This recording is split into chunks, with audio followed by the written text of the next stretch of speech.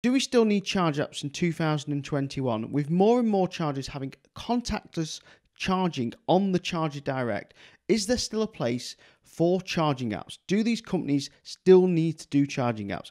And there is actually some unseen benefits of charging apps that you may not have thought of. And today we're going to explore why charge apps are still an important part of the charging infrastructure.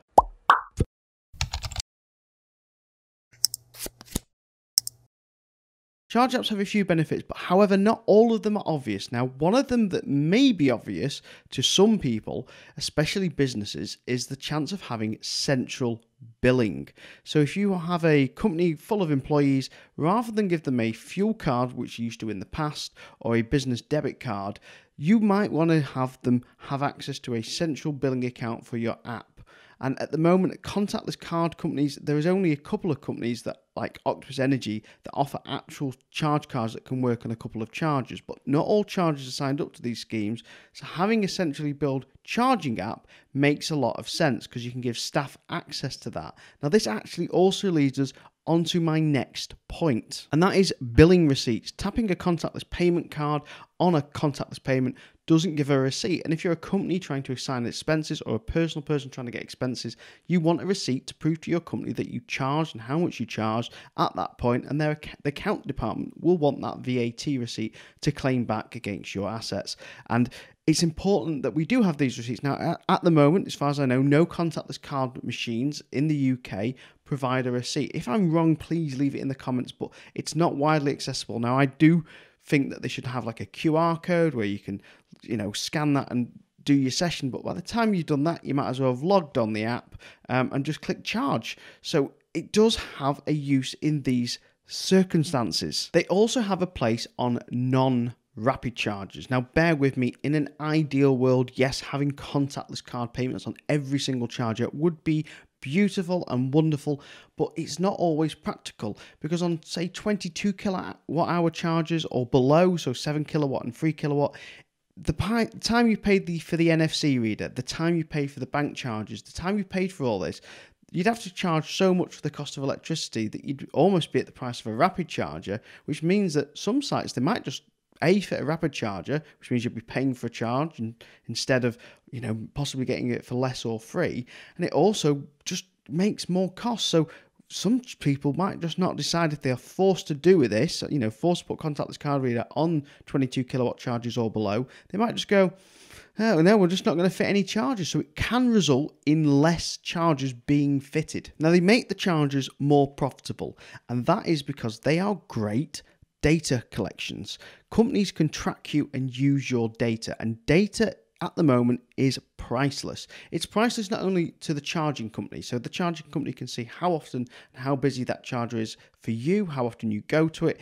They can use some data collection to see how many chargers they may need to fit from this data, but most importantly, they can sell your data to whichever supermarket you might be shopping near because they have a charger. They could also use this data to install more chargers by saying to a retail park or a supermarket, we've shown that if you're offering free chargers or lots of chargers in a location, you will see this profile of customer attend your shops more, and we've worked out that they spend this many hours because they're plugged in for this many hours, and they'll spend more money when they're dwelling for more time at this, your particular supermarket. They can use this data, and it is invaluable not only to the charge company for selling it, but also for expanding the networks, because they see the use of it better than just a contactless card reader where it's anonymous and they can't really track you that well. Now, it's worth pointing out, I'm not a fan of contactless card readers on chargers or apps. I'm a fan of neither of these two things.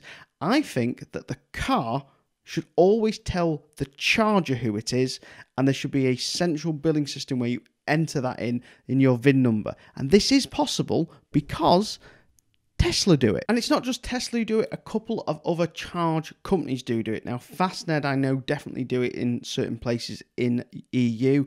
Don't think they do it in the UK yet. I know GridServe chargers are currently able to do it, but they've not switched it on, which means hopefully some of the motorway networks ecotricity system can do it. As far as I know, BP Pulse here in the UK aren't thinking of doing it. Do you know of any companies in America that can currently do this on CCS? So if you live in America, let me know. Can they currently do it in the US? Any chargers do what Tesla do, where it just recognises who the car is and centrally bills? They're thinking of doing this, as far as I know, with Charge America, and they're also thinking of doing this in the UK with Ionity, with certain Ionity partners. But I just think that all chargers should have this standard, and the billing system should be built into the car or built into a central billing system of VIN numbers. I just think this would make it so much easier for the rest of us.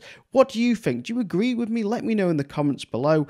Why do you think that this would be better doing it this way? Do you have contactless card readers that you think would be better? Let me know. Finally, it could actually mean having an app means more free to use chargers, as in free charging, no cost, because of all the reasons I mentioned above. And would we like more free chargers? Let me know in the comments below. Would you like to see more free to use chargers, or would you just want contactless payment on every charger? What's more important to you? Let me know in the comments below. Thank you very much for watching this week's video, and thank you very much to all my patrons. If you're thinking of becoming a patron, check out the link or sign up to YouTube membership. Oh, I've also got some merch, but we'll talk about that another day. Thank you very much, and I'll see you again next week. Goodbye.